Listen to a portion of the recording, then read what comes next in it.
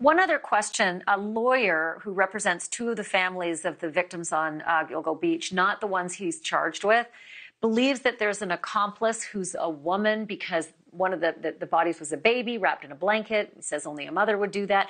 Is there any more fuel to this theory that there could be an accomplice who might be a woman? And I'll just throw in the business about the family. They were told an hour after Rex was arrested about the arrest, and then their passports and travel documents were all confiscated. Is there anything to that?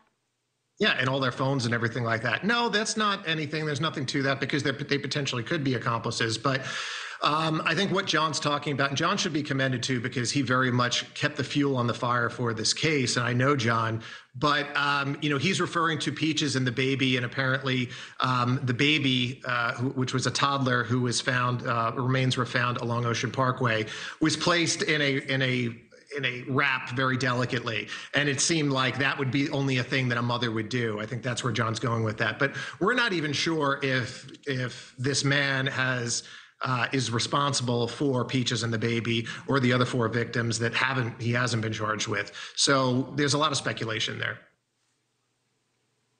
Billy Jensen, it's great to have you. I can't thank you enough for doing a second appearance, and I'm just going to put out the invitation for the third right here. I'll be there. All right, Billy Jensen, thanks so much. Co-host of the podcast Unraveled. It's great.